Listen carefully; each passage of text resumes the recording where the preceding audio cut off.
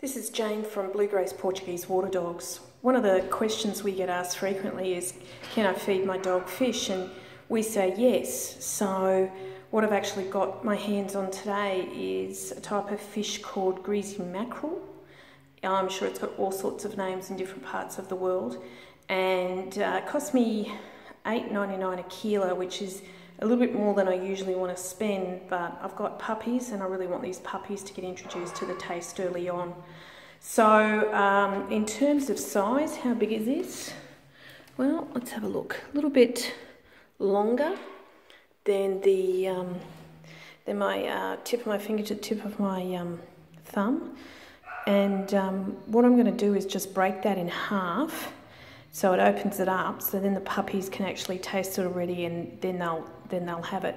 Importantly, they are hungry at the moment, so when you're going to introduce a new protein source, particularly one that's a bit more of an acquired taste, I always recommend that you do it when the dog is hungry. So all I've done at this point is just basically broken the fish in half. And I've got some pretty excited dogs who want it, so let's try it out.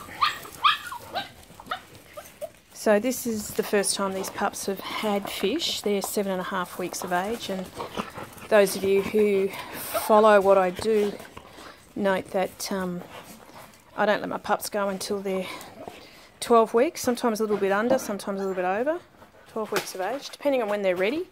I like them to have that C5 vaccination before they go.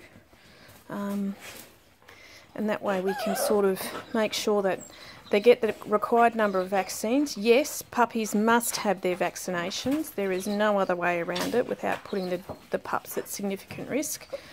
And here they are eating it. So I've got a few kilos of this fish, and I'm going to feed them this primarily over the next couple of days to make sure that they are getting used to that taste, and they're not going to get any other options for food for the next couple of hours to make sure that they do get in and taste it. And you can see how this guy is really getting used to it. Sorry about the bumpy video. I've got a girl trying to get my attention desperately. So yeah, once they get into the taste of it, and it's all happening now, so they're going to love it. And if we have a look over the other side, the pups are going at it there too.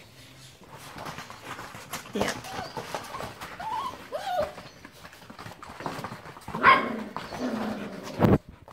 So when there's a bit of argy-bargy, you know that they've sorted out that this is a good edible food.